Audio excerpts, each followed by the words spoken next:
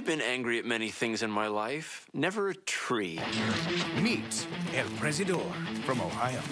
They're so nice, they're so placid. They do so many things for us. Elpresador's online annex have been a huge hit with over 1 million viewers.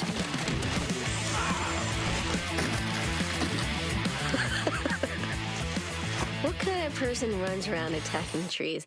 Yeah, good question. We traveled to Ohio to find out more about Elpresador and his gift. Something about me that I've been born to do this, so I've been doing it since I was like 13 years old. I guess I always had anger issues when I was younger, so when I would just go out and start hitting trees. So, does Elpresador possess tremendous power, or is there another explanation? The key here is all the trees he knocks over are dead. And the way a tree dies is from the inside out. So they still look like they're alive. They look like these big, strong trees.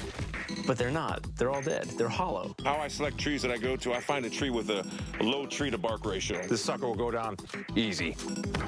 The function of a tree's bark is to protect the inside of the tree. If the bark is harmed, the inner of the tree will die because bacteria and fungi will just go inside of the tree. Once a fungus has been able to reach the inner tissues of the tree, it's then able to multiply and start feeding on these nutritious, delicate tissues. This is what ultimately leads to the demise of the tree.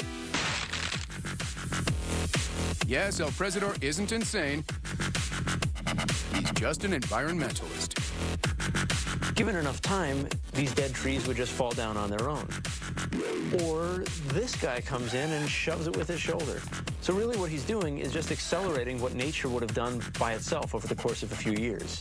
That's why I started doing it. I knew that this would benefit society and the environment in the long run by me taking out these dead trees. Before you attack a tree, a word of caution. Is it dangerous to do? Absolutely. There's been countless times that I've had a tree, when I ran into it with force, it came down on me and I either had to get out the way or it hit me. Do not attempt this at home.